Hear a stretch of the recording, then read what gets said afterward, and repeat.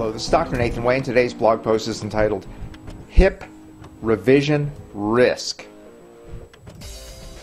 M. Alexandra Otto, writing in Rheumatology News, described a study from Harvard Medical School that examined risk factors for need for revision surgery in the future. These included a BMI greater than 30, a cemented femur implant stem, a prior hip replacement on the other side, a previous orthopedic surgery, or an age younger than 75. Stuff to think about if you're contemplating a hip replacement. That's it for today. Thanks for watching. This is Dr. Nathan Way.